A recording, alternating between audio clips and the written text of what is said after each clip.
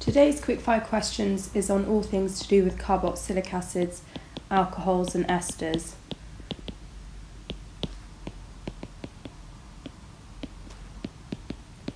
So basically we're going to be practicing drawing them and naming them.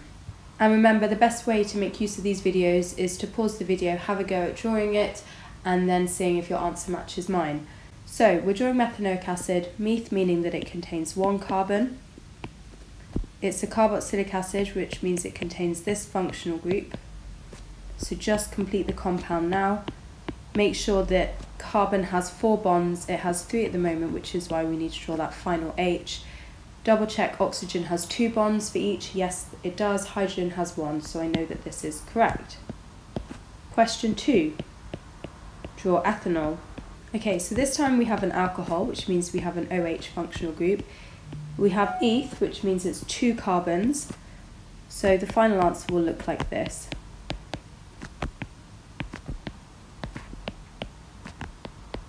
Each carbon has 4 bonds, each hydrogen has 1, each oxygen has 2 bonds, which is why this is ethanol.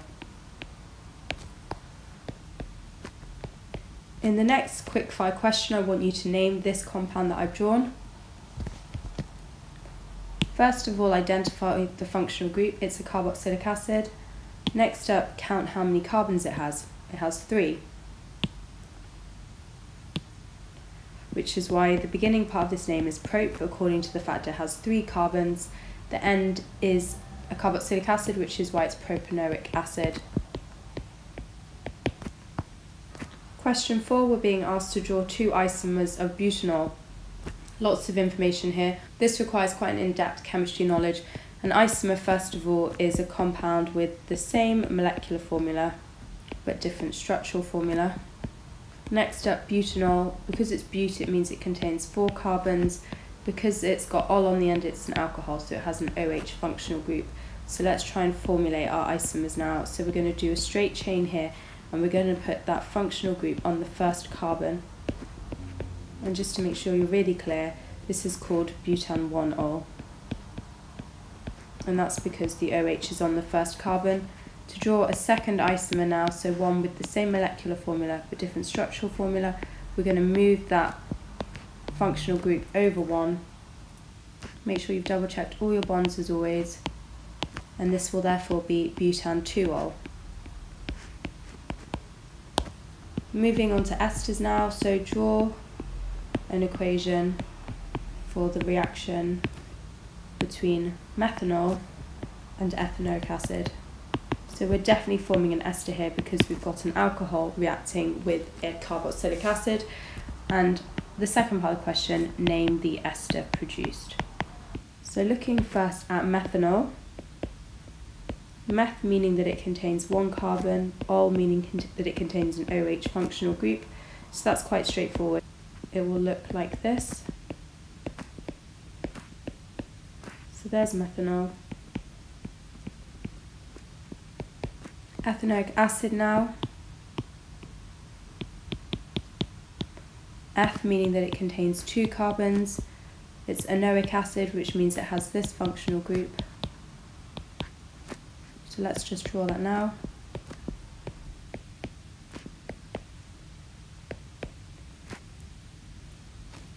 Now notice when you're working out how to draw the ester, it's this chunk here that forms the water molecule, and then effectively you stick the other 2 parts of the molecule together, which is why your ester form looks like this. This is difficult. Double check that all your oxygens have 2 bonds, all your carbons have 4 bonds, all your hydrogens have 1 bond, and obviously it's going to form water, and I've made a tiny error. It's a reversible reaction, so I'm just going to update that arrow. Let's name this particular compound. So remember, when you're forming the name of an ester, the first part of the name comes from the alcohol used, which is in this case methanol. So the first part of the ester's name is methyl. The second bit comes from the carboxylic acid, so the name of this ester is methyl ethanoate. In question 6, draw an equation, because we're going to practice this further, for the reaction of propanoic acid with ethanol. So similar thing, and we want to name the ester produced. So starting with propanoic acid, So I know that prop means it contains 3 carbons, enoic acid means that it's the carboxylic acid with this functional group. Looking now at ethanol, eth means it contains 2 carbons, ol means it contains the alcohol functional group. So I'm ready to draw both reactants. So propanoic acid first of all.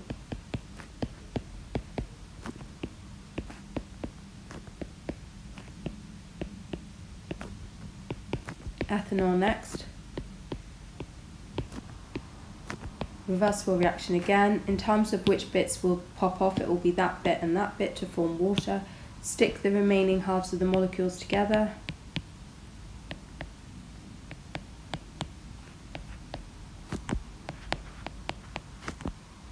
Right, I've just moved it down a bit because I was running out of space, but it doesn't matter, I'm still completing it as I was before. So